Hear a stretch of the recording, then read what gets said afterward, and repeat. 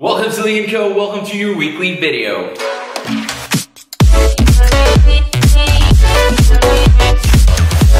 Welcome to LeonCo, and on this week's video, we are culminating our month of April. Yes, and with this culmination, we are finishing our topic of Let's Build a Business. We've been discussing this topic for a couple of weeks now, and we wanted to end this video with something very important. Just like we talked on last week's video about the importance of expanding, this topic for this week is just as important, and it is your capability of reinventing yourself. Yes, when you're in your successful business, when you started your successful business, when you're in the pinnacle of that success, you'll find yourself comfortable with that success. And that is something that could work both in favor or in disfavor for you, because you'll start to feel that you've just peaked in your business, that you don't need to achieve more goals, that you don't need to put in more time or more effort in your business. And this is when the reinventing part comes in.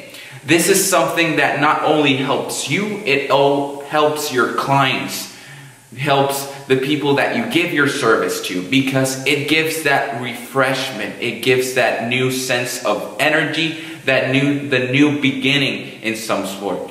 It still means that you keep your essence of your business. It keeps you focused, it keeps you on what's important, but it's good to have that opportunity for you to do and explore something new for your business, for your brand. And one example I can give to you about this, if you look at companies that have withstand time 50, 60, 70 years throughout their journey in their business, throughout their journey in their success, they have found themselves reinventing themselves. Not changing who they are, but reinventing the way that people see them, reinventing the way that they give services, just to be in the pinnacle of success, to be on the top.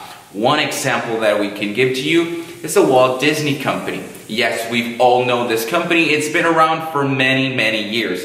But with something in particular that is easy to see, this is their personal brand. Let's talk about someone of their personal brand. Their most famous character, and you could say is the image of the company. Yes, it's Mickey Mouse. If you see Mickey Mouse throughout the years, he's been reinvented but has maintained his essence. From the first Mickey Mouse that we found ourselves in the 1920s to the Mickey Mouse that we have now on the 2020. It's still Mickey Mouse, it's still a mouse, but throughout the years he's changed and he has reinvented himself. And people have been along the ride. People have still liked the brand, but this has helped the brand to have a refreshment, to do new things, to explore, to reinvent their image and reinvent the way that they give their service. And just like the Walt Disney Company did, you have the power to do it. And this is one of the main things and most important things that you should do when you're successful in your company.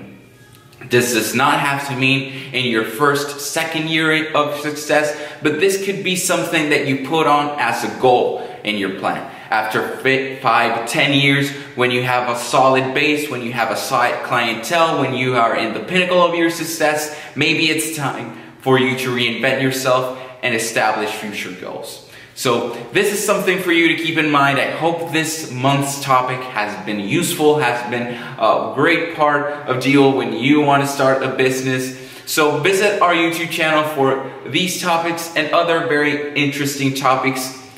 But always remember to stay safe, stay healthy, and always remember to have that king mentality.